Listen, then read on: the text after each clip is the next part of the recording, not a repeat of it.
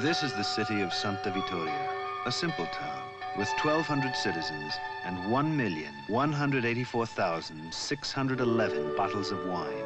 The people have made the wine. The German army wants it.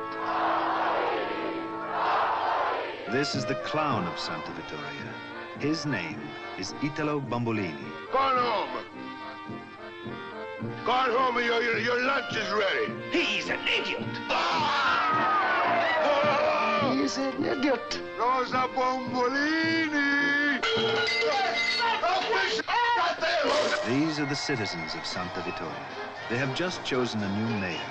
By some accident, they have chosen this man. Good citizens of Santa Vittoria, I present to you your new leader.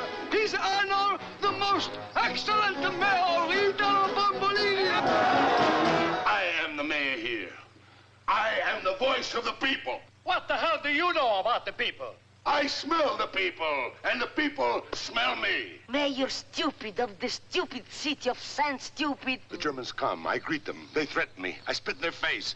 They'll put a pistol in my head and blow out my brains. Why would they put a pistol to your head? The whole world knows Bombolini's brains are in his eyes. It is now the job of Mayor Bombolini to hide 1,184,611 bottles of wine. It won't work! It's impossible!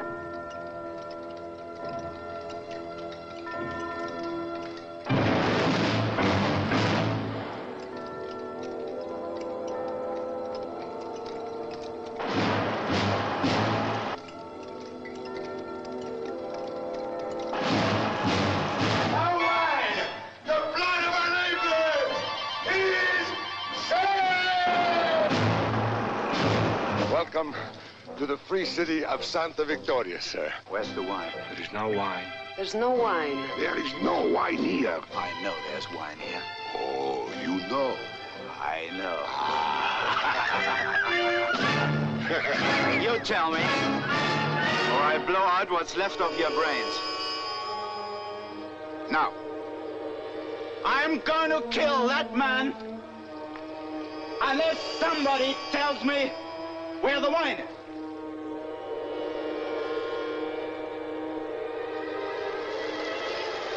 There is a time for courage, a time for genius, and there's a time for hiding 1,184,611 bottles of wine from the enemy.